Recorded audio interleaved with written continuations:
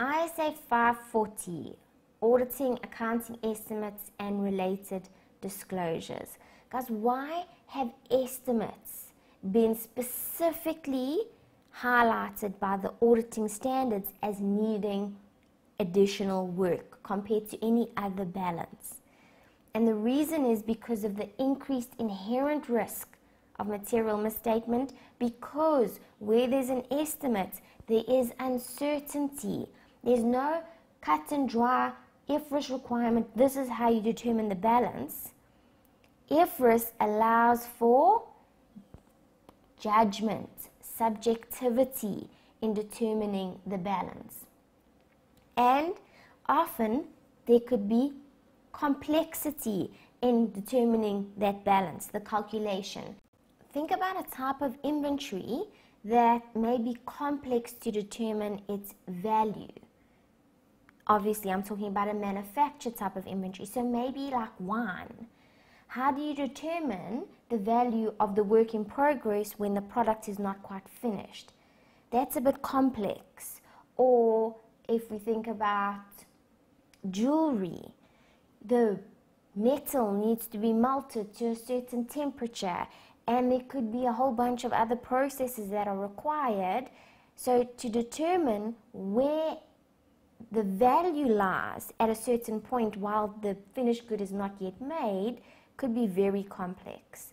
So estimates are not cut and dry like your other balances and transactions, where IFRS says this is when you record it and how you record it. And as a result, there's a high risk of material misstatements. And so the auditing standards have said, because of this, we need to do extra work as auditors to make sure that the estimates are actually valued reasonably in the financial statements. Guys, this standard goes into a lot of detail about what we as auditors need to understand when we do our risk assessment procedures. But we've already addressed that. We know that as part of our risk assessment procedures, we need to go and identify the balances and transactions that have accounting policies, and then we've got to consider the risks associated with that. So we've already addressed that in our planning. We've got to then respond to those risks, and in responding, we've got to look at the controls to determine if we want to go and test controls or if we're going to go about going a substantive approach. So the standard just recaps the planning around the estimate, and then it goes into how we can get the evidence we need. It's not laid out as I've just done here in 8 substantive procedures. It's quite spread out all over the standard.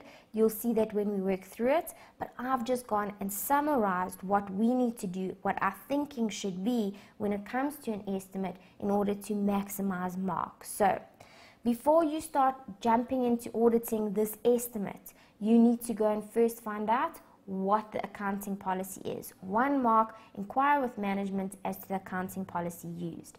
Then, before we go and test that accounting policy has been applied correctly, we need to make sure that accounting policy is reasonable and that it has been consistently applied, so in previous years. So to test reasonability, we go and compare their method or accounting policy to the industry norm. 1 mark, I simply state, test the reasonability by comparing it to the industry's accounting policy.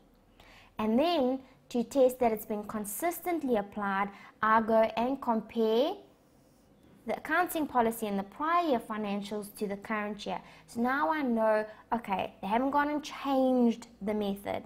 This accounting policy was used previously and I'm comfortable with what it was in the prior year. If, however, there was a change, then as auditors we need to go and inspect that it has been authorized. The change in accounting policy was authorized. What are we going to look at? The minutes of meetings, directors' meetings, because they would have to approve a change in an accounting policy. Once we are now comfortable with the policy and the application, we have to go and test the calculation. But you are going to see when we look at the accuracy assertion, you cannot just recalculate something and be comfortable. You need to go and look at everything that was used in the calculation. So I say go and agree all the components of the calculation to supporting documentation. So if we're doing an estimate, what could it be for? For maybe depreciation, or maybe allowance for credit losses, or maybe it's useful life, or maybe it's fair value adjustments. These are just some examples of estimates.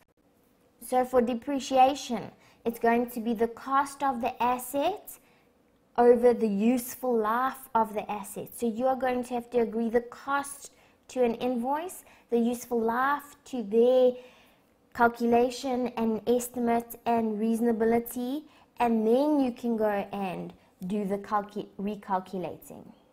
recalculate once you have tested the components and compared them to valid supporting documentation.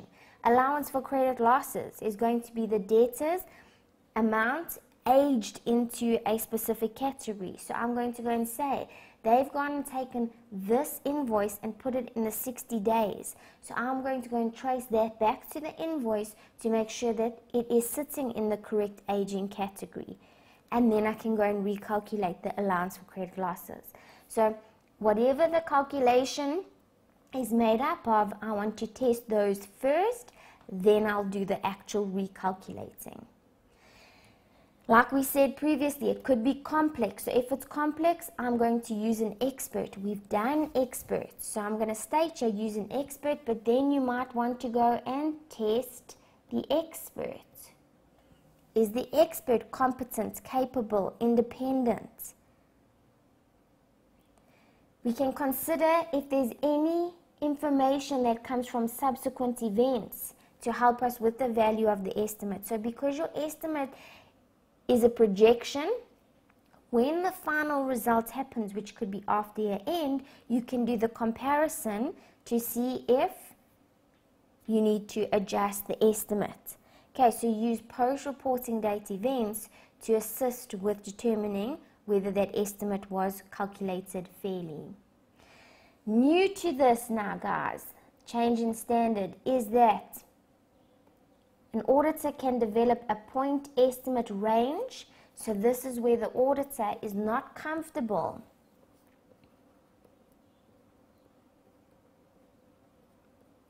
with the client's policy or calculation, that they go, I'd rather go and develop my own estimate and then go and compare it to theirs to be able to say, no, it's not reasonable, or yes, okay, fine, theirs is reasonable, even though I'm not quite comfortable with the policy and how they go about calculating.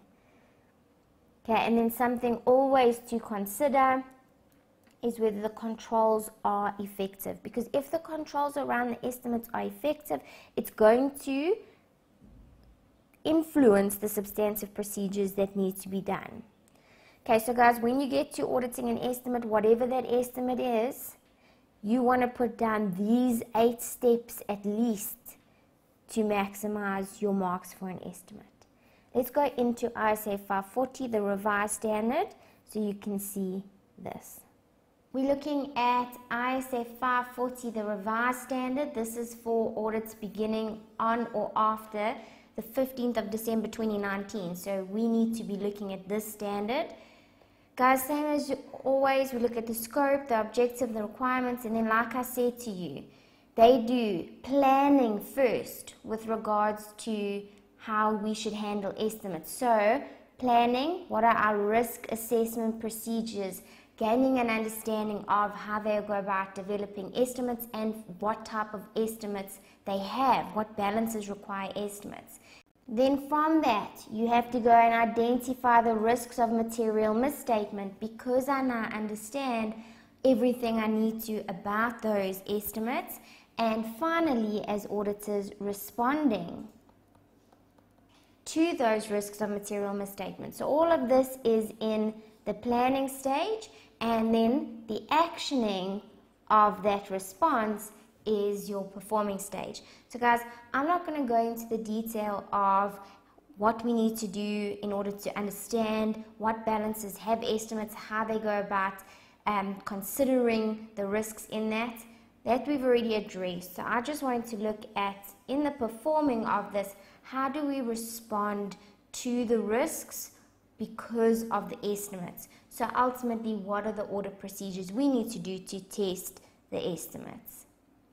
So in responding, we've got to develop further audit procedures to address those risks of material misstatements, and it says how we can go about doing that. First of all, we could look at any events that occur up to the date of the auditor's report. So this is ultimately including everything for the year that's being audited and then post that year until the report is issued. Or testing how they've gone about making that estimate, or actually developing our own point estimates, so our own estimates, and then doing a comparison to what they've done in order to see if it makes sense. Okay, I've highlighted here 85 to 89 just to discuss how we would go about testing.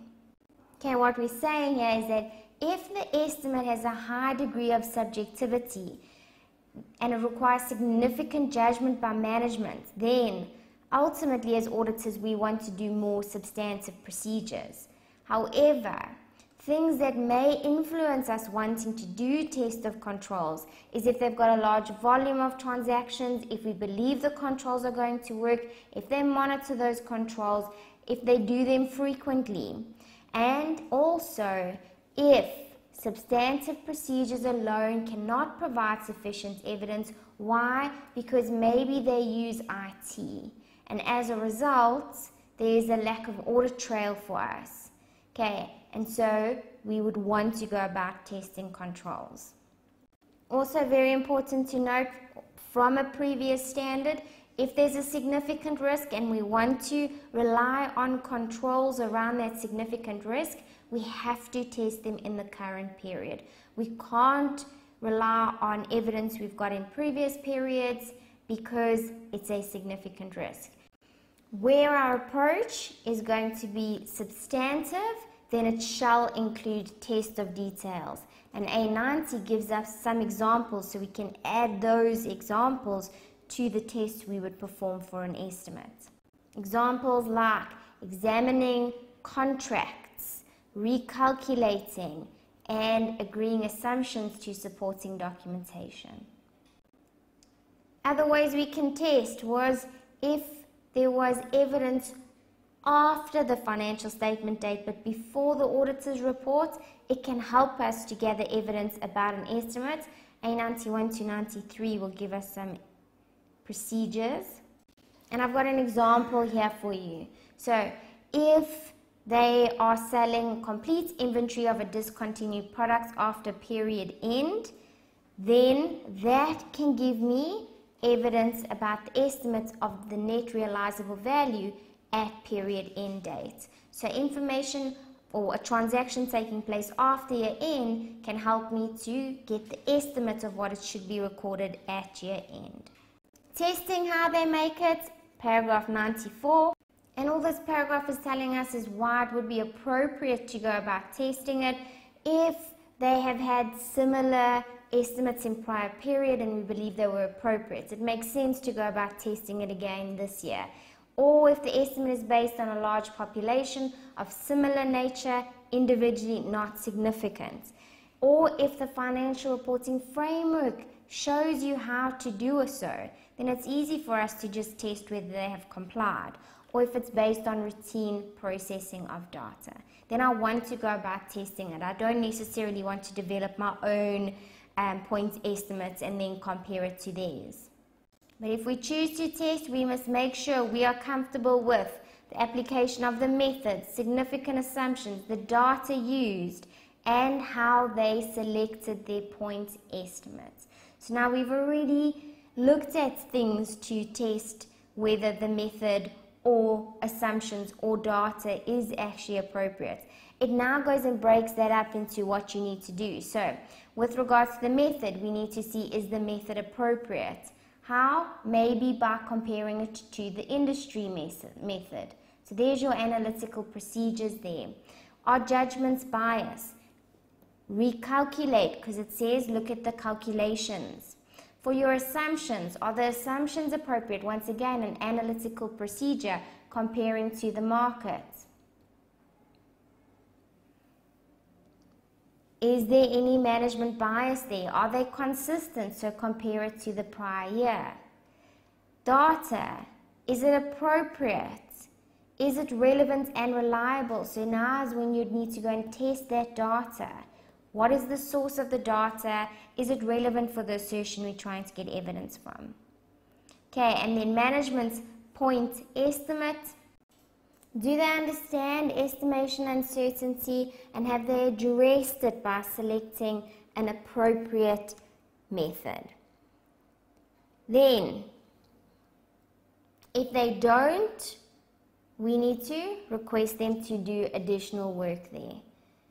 Okay, another way we could go about testing the estimates is to develop our own point estimates, and I've just put here the process to follow. We could use management's model and then develop our own assumptions. We could use our own model, or we could engage in an expert to help us with that estimate. If management use an expert, you have to evaluate their work, and then you've got to use your standard ISA 500 to look at their competence, capabilities, objectivity, and the nature of the work performed. If there's any indicators of management bias, we need to consider if it's fraudulent and other effects on the engagement. You guys can go and have a look there of examples of indications of management bias, and then ultimately we need to conclude, is the estimate reasonable? And we would say that there's a misstatement if there's a difference between the auditor's point estimate and management's estimate. So if we chose to go about it by developing our own estimates, if we use their estimate and we recalculate it and there's a difference, once again there will be a misstatement. Okay, and that's all I want to work through. You guys can go and have a look at the two appendixes for a bit more assistance on the different types of inherent risks that could be faced in developing estimates. Super.